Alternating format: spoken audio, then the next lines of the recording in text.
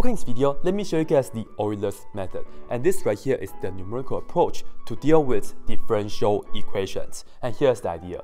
Suppose we are given the first derivative, the dy dx, to be, well, this right here, it just means that we have an expression in terms of x and y. And we are also given an initial point, x naught, y naught. Suppose this right here, it's pretty hard to solve.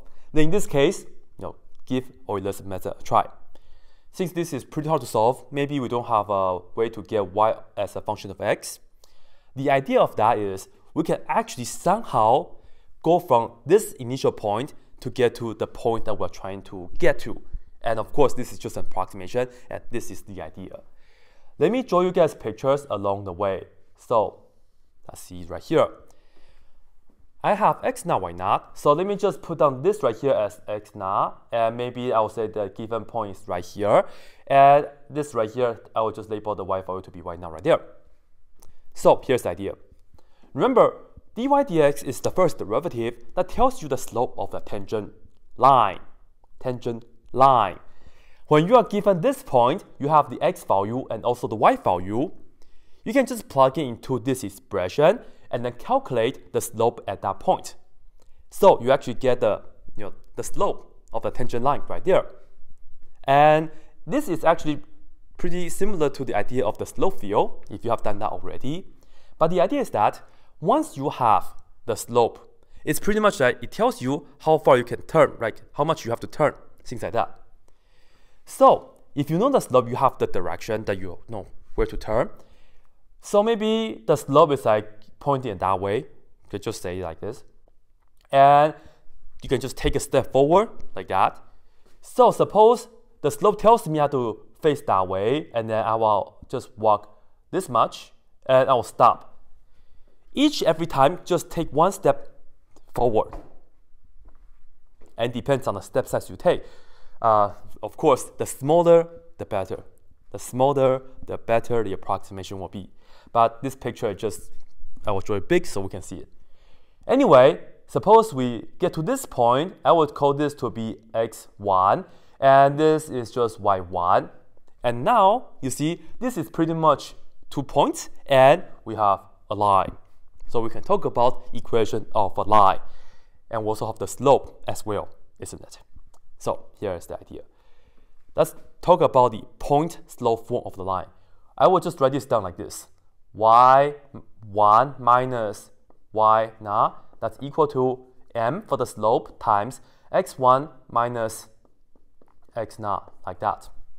And in fact, if you divide this on both sides, you pretty much get the slope formula, like the good old days. Okay, so let's do some algebra right here. I will move this to the other side, so I'm talking about y1 equals, right here I will have y naught, and for the m, this is the slope, which, if you refer back, this right here tells you the m in purple now. And let me just write it down here, f of, well, how can we get the slope value? It depends on the x naught and y naught value, because you have to plug in this into the expression here to compute it, so you can get the m. So this m is the slope, and that's f of x naught, y naught. Okay, and let's see, what is this? x1 minus x naught is what we call the step size. So you go from here to here, you decide how big you want to take for the step size. And for notation, let's just write this down as h. This is the step size, h. We'll just write it down. So this quantity is just h times that. So hopefully so far so good.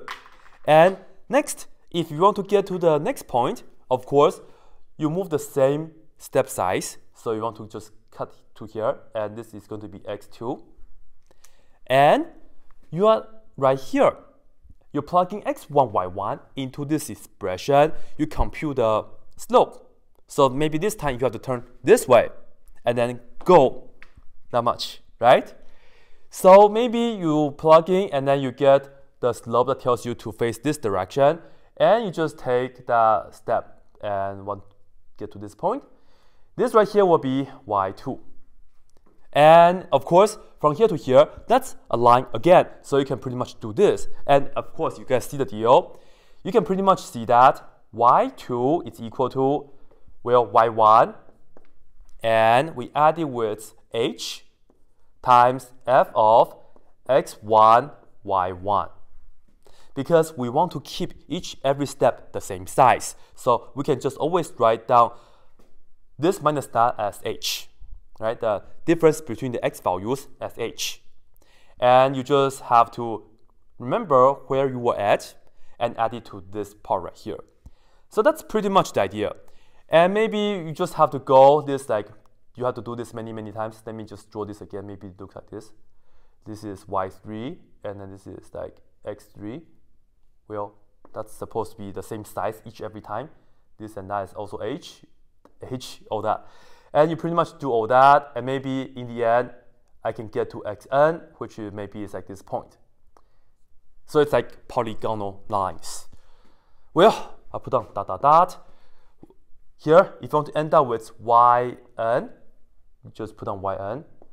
In order to get yn, you need to know the previous y value, which is yn minus 1. And you add it with h for the step size, and you multiply by the previous slope, which is f of xn minus 1, y sub n minus 1, like that. And this right here is the Euler's method with step size h. And that's pretty much it. Notice, I don't know what exactly y of x is. Maybe it's a curve like that. Maybe, right? And if you keep the h small enough, this polygonal line will be really close to the actual curve y of x. And with that being said, let me demonstrate an example for you guys right now. And here is an example. We are given that dy dx is equal to 3x plus y, and the initial condition is y of 0 is equal to -1, and we are going to approximate y of 0.2 with step size 0.04. Well, before we start, let me just tell you guys that this right here is not separable, but it's still doable. You will have to use a technique called the integrating factor. You can check out my other video for that. But in this video, I will show you guys how to work this out. And the main thing is that you need to have patience and also, organization. So here we go. Let me show you guys how to organize your work. From here, we know that x naught is 0, and this tells us y naught is equal to -1. And I will just write this down for you guys right here. X naught is equal to 0, and y naught is equal to -1. So far so good. Now continue. x1. I will just go from 0, and then we'll add the step size, which is 0.04. It's like you take one step. So you get 0.04. Now, y1 is equal to the following. You will have to know your previous y value, which is -1. So just put that down right here. And that's this part right here. Okay? And then I'm going to add it with the step size, which is the h right here. So I multiply by 0.04 with the following. Take this, multiply by plugging this, plugging that into your differential equation here, the expression here. So I'll put this down in red. I will plug in the previous x and y value into your the differential equation. So I will plug in 0 and -1 into here and here accordingly. So we will have 3 times x is 0, and then we add it with y is -1. So let's put it down like that. This is pretty much it. And now, seriously, have the patience and do this on a calculator or so. And for the people who like computer programming, you guys can program this later on. But I will tell you guys the answer to this is just -1.04. Now, continue. x2, well, just add the same step size again. Consistency is the key. Don't ever take a different step size. Anyway, y2 now, you look at your previous y value, which is -1.04, and then you add it with the step size, which is 0.04, and multiply that with 3.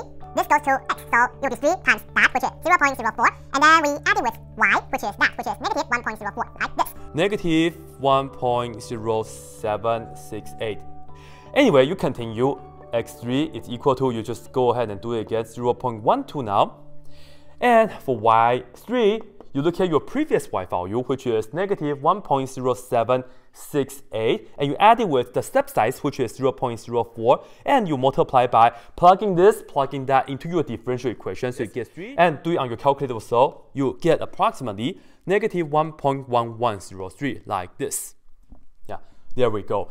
Now we continue. Of course, we are at x4 now. y4, it's going to be, you look at your previous y value from here, which is negative 1.1103, and you add it with the step size, which is 0.04, times plugging this, plugging that into your differential equation. So we get 3 times 0.12 plus that y value, which is negative 0.1103, like this. And here you get approximately negative 1.1403. Okay, one more. x5 is equal to 0.20 or 0.2, 0.20, doesn't matter. Let's say 0.2. y5 is equal to, look at your previous y value, which is negative 1.1403, and then you add it with 0.04 times 3 times that x value, which is 0.16, and you add it with this y value, which is negative 1.1403, like this, pretty much. Right? So once again, you're plugging this and that into there. You get approximately negative 1.1667, like this. And this right here tells you y of 0.2. Okay? So, you see, right here, if you line up, you know exactly when to stop, because right here, the x value is 0.2. The y value is this, and that tells you y of 0.2 is that, approximately speaking.